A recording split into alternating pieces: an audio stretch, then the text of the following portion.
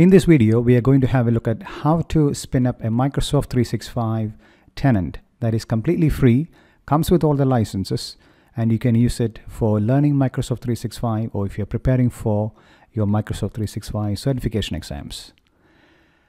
Now let's fire up Firefox and let's go to this particular URL. I will put a link in the description, developer.microsoft.com. So this is the Microsoft 365 developer program. So what it does is it gives you an instant sandbox pre-configured with sample data, including Teams developer portal, and you can start developing on the Microsoft 365 platform. This is mainly intended for developers so that they can try out various applications that they have before they take it to production. So as you can see over here, it's a free developer instant sandbox. It comes with 90 days Microsoft 365 E5 licenses, and it comes with pre-provisioned with Microsoft 365 apps. This is especially helpful if you are preparing for an exam and if you want to look up certain settings or change a policy, see how it affects the users.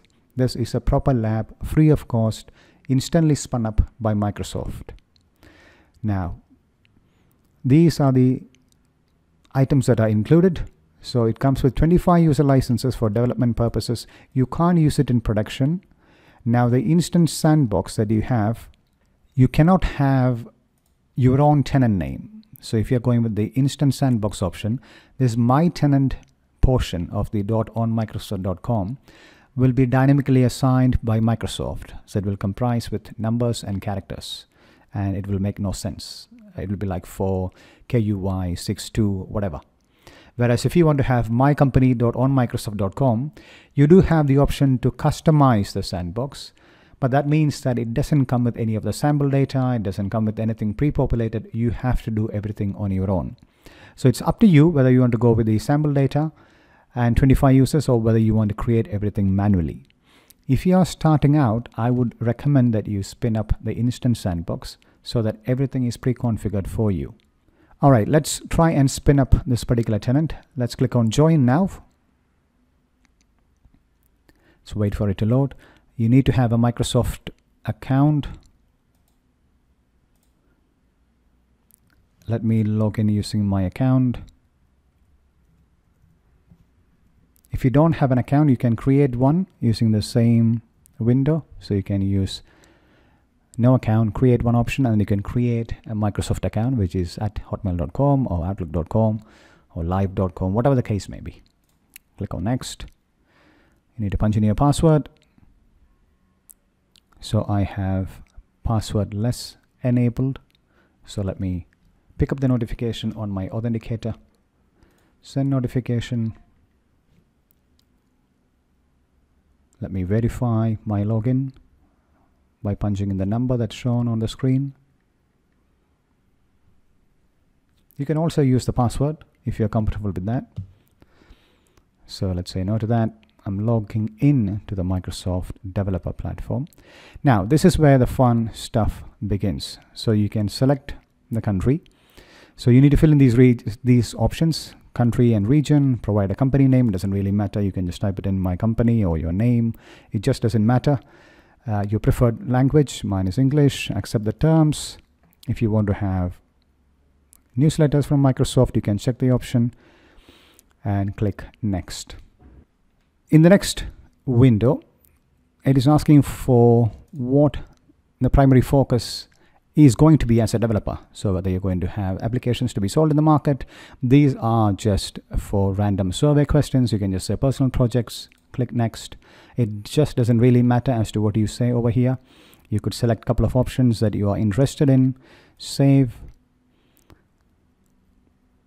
and wait for the portal to load the next page. So this is the option so the first one, instant sandbox, it comes with everything pre-configured, 25 user accounts with sandbox data. So you'll have few emails, Teams channels created, few conversations being created. This is a very good option if you're going with preparing for an exam or if you want to check out certain settings or if you want to improve your knowledge. Now the drawback for this particular option is that you cannot customize the domain name. So it will be a random prefix .onmicrosoft.com. You will have the license for 90 days. You can renew the license. After that, you can extend the license for free. So you can keep it as a lab beyond 90 days.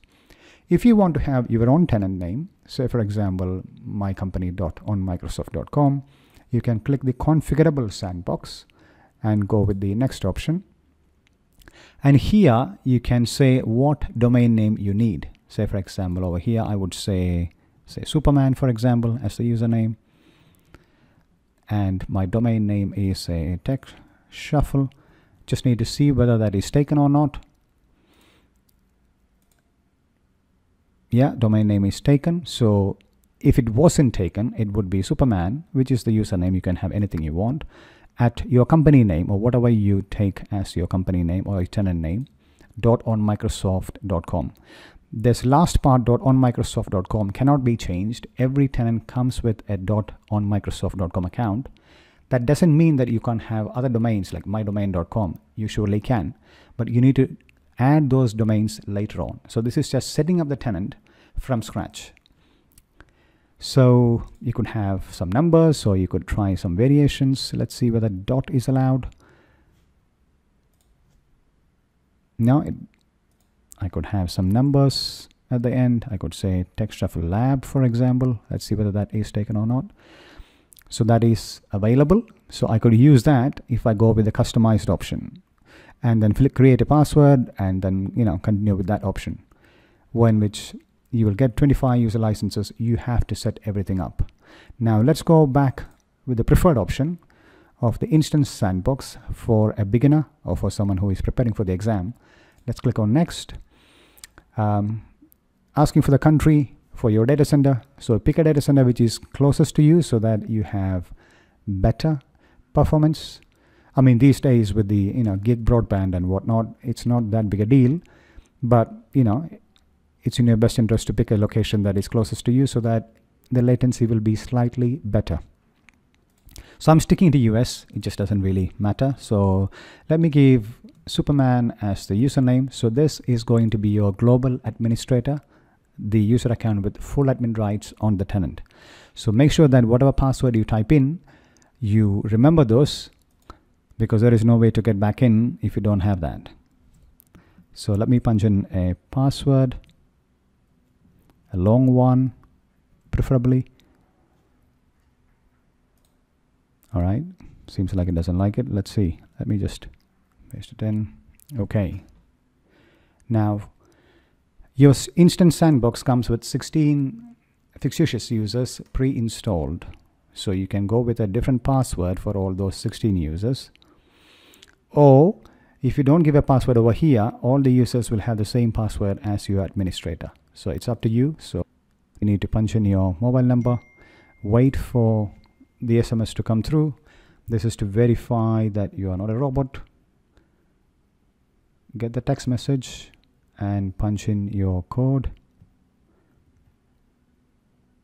so that it verifies your mobile number, and click on setup. Now it says setting up your developer subscription now. The operation should take only about a minute. Let's wait for it to continue. There you go. It has gone into the portal. That doesn't mean that the tenant is fully set up yet. Let's go through the details that it has presented. All right, so the name of the domain that I have, the tenant name is y4712.onmicrosoft.com. So we cannot customize this name, or we can't have our own names given if it is an instance sandbox. If you went with the customizable sandbox option, you could punch in a tenant name of your choice. If it is not taken, you can go ahead with that. If it is taken, you will have to go with a variation of whatever you have in mind. Now it's a renewable Microsoft 365 E5 subscription, and the administrator username that I have is Superman, and then the tenant name .onmicrosoft.com. I have 9 user licenses and 16 users with sample data. These are the sample data packs. I have user accounts, emails and events in it, Teams and SharePoint. So it's pretty good. So what we need to now do is click on go to subscription. It will log you into the Microsoft 365 portal. It's asking for the password. Rightfully, because you're logging in for the first time. There's no session going on at the moment. All right. Action required. Security defaults are enabled to keep your organization secure. So what this means is, by default, when Microsoft spins up an Office 365 tenant, there are certain security policies or conditional access policies that is triggered to make the session or to make the tenant more secure. So here, you're being prompted to enable MFA. And it says you have 14 days until this is required. So you could skip by saying ask later over here for 14 days, and after that you will have to go ahead with an MFA registration, and every time you log in you will have to satisfy an MFA prompt. Now, for the sake for the demo, let me just skip this one by saying ask later. Let's log into the portal and see what we have. It's taking slightly longer. It's setting up the tenant. Sometimes it takes a while before the full tenant is being set up. So this is the Microsoft 365 developer tenant that we have created. Completely free. Comes with all the accounts, the licenses that you need. One other caveat is that you cannot have Azure in the mix, in the sense that you will have an Azure AD at the back end, which is Microsoft Entra ID, which has been renamed. So you will have your directory up in the cloud, but you cannot spin up virtual machines for free by using this Microsoft 365 developer tenant. So that is out of the equation, but it is still a good one if you are new to Microsoft 365 platforms, or you're taking your exams, or you want to brush up your knowledge. So this is your admin portal. Let's click on admin. Let's see what we have.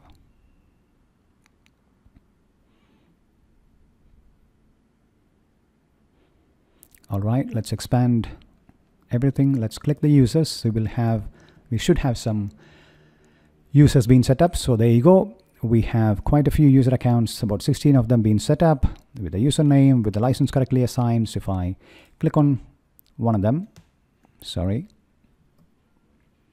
Yes, if I click on one of the existing users, it comes with all the information that you would expect for a normal user account. So it gives you all the groups that the user is part of. So these are the groups that it has created. There's a photograph, there's a name, there are some email addresses, phone numbers. These are all sample data. So you could see as to how a Microsoft 365 tenant in production will look like. So the devices information that you have, user doesn't have any information around devices. The licenses that's been applied for this particular user is a 365 E5 developer, and apps that comes with it. So you have all of these to play with. Now mail, so this is your mailbox up in the cloud. Exchange Online to be precise. And your OneDrive information. So there is a mailbox that has been spun up. It has some data in it, about 140 KB, so maybe a couple of emails. So this is really good. So if you want to have a look at your Exchange information, click on Exchange within the admin portal on the left hand side.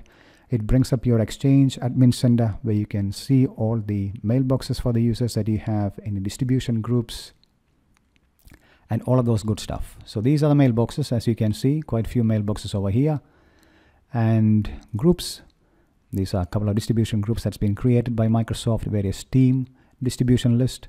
And you can play with all of these ones. So you can click on one of those, see how it looks like, what are the properties, how can I change the properties, where the options are. So it gives you a real feel of as to how things work in the Microsoft 365 platform.